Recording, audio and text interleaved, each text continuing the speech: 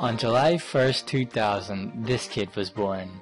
My family consists of my mom, dad, 2 brothers, and 2 sisters. The oldest one is married and out of the house, and the youngest is coming to Butler next year. Growing up with a lot of siblings in the household has taught me quite a few things in my life, such as the importance of sharing and caring for others. Cross country was practically my first competitive sport ever. I got to meet some of the coolest people I've ever known on the team. I started running junior year thinking I wouldn't like it at all. I was wrong about that and quickly grew attached to running. Senior year was probably the highlight of my cross-country career of 2 years.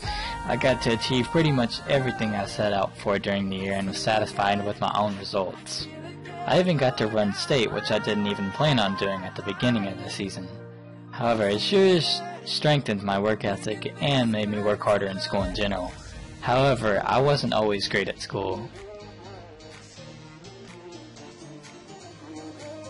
I wasn't always the best at getting good grades in school. Middle school was tough, especially for me, as I nearly failed twice. 6th and 7th grade, 7th grade being the toughest for me, mostly because of the teachers unable to cooperate with me or help me out other than a single teacher.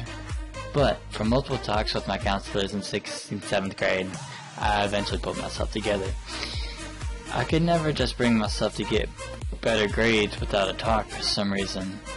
In 7th grade, though, I passed by a single point in the class that I was failing in. After all the mishaps I've encountered over my years of schooling, one phrase from a friend changed my overall view of school. I was having a conversation with him one day about the common, when am I going to use this class in my day-to-day life, leading him to give me this reply. When I was in high school, I wish I didn't have that kind of attitude. It made me think for quite a bit. He was right after all. I've used that quote to guide me ever since, and I've never had grades these high before. This year I've done so much better in all of my classes than I ever have.